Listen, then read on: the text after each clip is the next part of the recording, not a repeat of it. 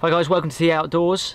We are here at the Bushcraft Camp. If you want to see how I built this camp, by the way, check out my Bushcraft playlist on YouTube.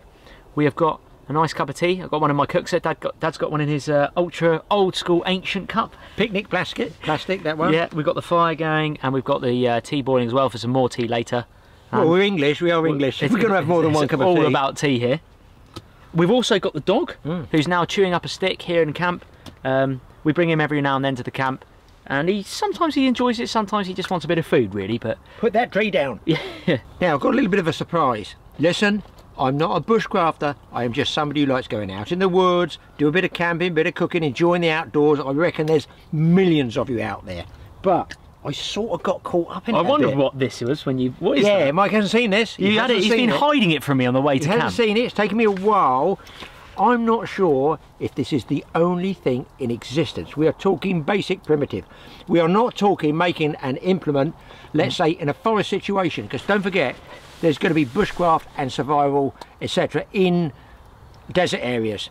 Hot water, tropics. Tropics, me, sunshine, fish, big fish. Wait till you see this knife, guys. I've not seen this. No way. Shark teeth. Tiger shark teeth. Shark teeth. That is awesome. Are these from when you caught? About 30 odd years ago, yeah, had one. What? And the jaws. I had it in the garage as the jaws, as you do. Look at that. And the jaws just like fell to pieces. I've got several shark jaws that have been preserved, and we tag and release most of our sharks, in fact all of them now, but this was like 35 years ago, and the skipper wanted to bring one in. I guess they sell them, I don't know, years ago.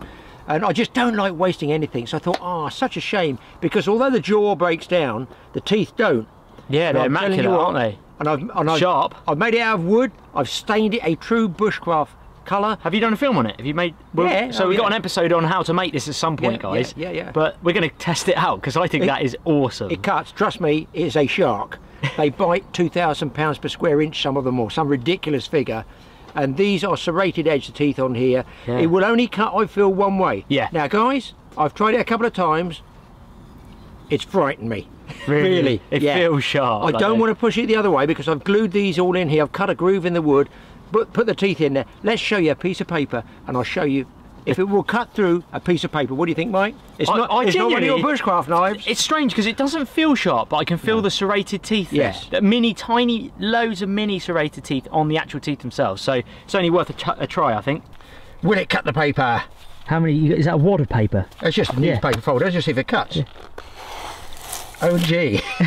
That's pretty sharp. I'm only pulling that. If I press hard, shred it. It's like Wolverine. That's gone through the first sheet there, look. Oh dear. Oh dear, folks. 1, 2, 3, 4. That's awesome. 5, I didn't think it was that sharp. 6, 7, 8. No way. 9. Gone through 9, and I'm only using that. I'm only using finger pressure like you use on a knife to cut. I don't think it will cut that way. I'm shredding it. Look at the bits coming off. Like a saw. Oh. No. Even I haven't done that because I didn't basically want to break the teeth of it, guys. I thought, will that cut? No. Do you know what? Dare I try it again? Off with her head. Let's saw the old lady's head off. We're all childish in here. So it saws as well? No, it saws both ways, which I find absolutely amazing.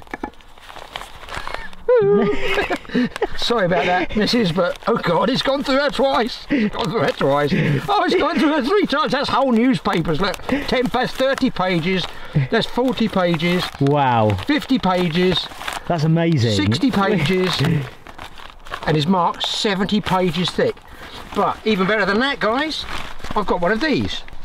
So here we are, I've got one of these. Now you might think, well, it's all right cutting through paper. It's not going to be much use practically, is it? Is it not? I'm going to be exceedingly... I'm going to roll my sleeves up. Someone down here, this little dog, where is he? Yeah, smell this fish in a minute. This, by the way, guys, is a mackerel which we're going to cook and eat. If we're going to cook and eat this, I have a fair chance if I slip, I'm going to cook and eat my fingers as well. Go away, dog. Yeah, he smells it. Oh my god, it cuts it. It's gutting it. I'm barely touching it, look, I'm barely touching it. That's amazing. Oh, do you know what? I'm gonna take the guts out of this anyway. Look, watch out, because someone's right there. There's one right here who likes gutted raw fish. That's what I call a survival dog. Hey, listen, he's a Jack Russell, he would survive. So anyway, we're going to gut this, going to put it on. I was going to cook it whole, but you know what, I'm going to try and cut that head off. It won't cut through bone. Not my bone, hopefully. No way, that's not cutting through.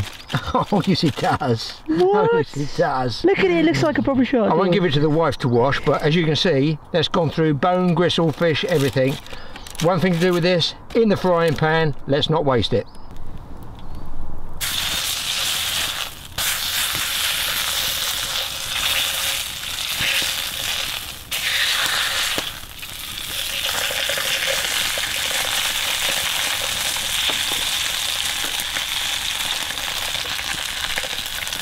Well guys, that fire's burnt down, it's still very, very hot. As you can see, that fish is cooked there. Ow, it's hot, look at that, beautiful white meat underneath.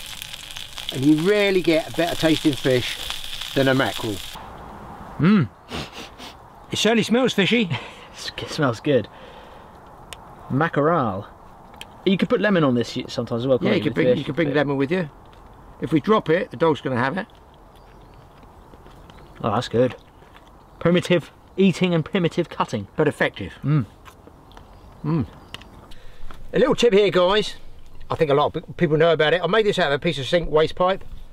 Put a cone of metal on the end and taped it. It's unbelievable for relighting a fire when it's low. Like this. Obviously we've eaten the fish. And I'll just blow this gently.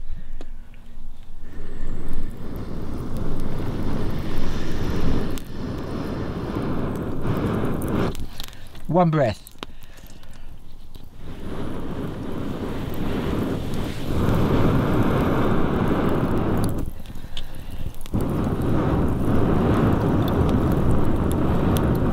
Well, I have to admit, Dad, I'm pretty used to the Scandi grind knives, your sort of standard bushcraft knives, but I am really impressed with that.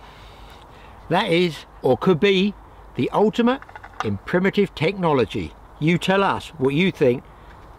Could you make one yourself? What would you use for cutting implements?